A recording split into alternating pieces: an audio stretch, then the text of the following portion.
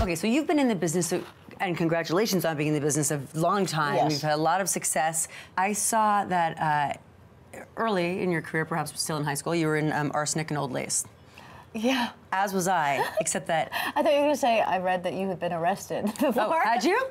Yeah, but... For what? Yeah, it was trying to glue the locks of the high school shut on graduation night. Is there a law against that on the book somewhere?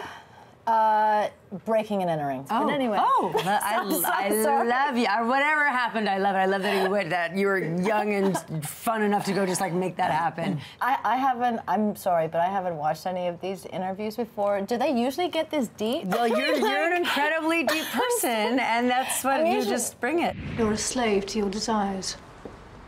You have no control at all. You are busy. Hannibal and The Fall happening at the same time? Let's talk about Hannibal Lecter. Hannibal is, no pun intended, killing it. I mean, doing really well. People love that show. They do. If you think you're about to catch Hannibal, that's because he wants you to think that. Is it awesome even thinking about getting into the head of someone as twisted as he is? What is awesome is getting to participate in an iconic story. I'm a small character in a show with great actors, and in Hannibal, and The Fall is different. It's a two-hander, and I'm a producer on it.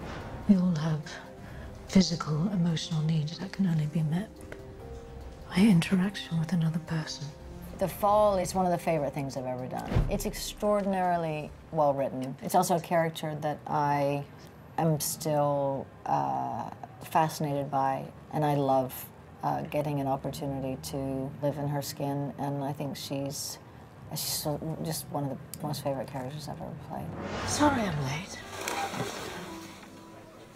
Whether it's your character in The Fall, playing the psychiatrist on Hannibal, or back to your Scully days from X-Files, is there one characteristic that you've taken from one of your characters that you bring with you into your everyday life that's made you a better you?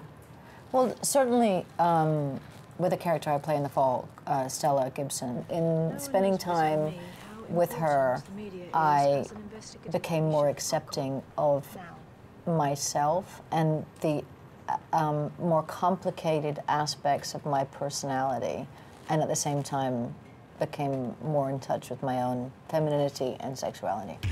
Do you have any idea of the effect you have on men?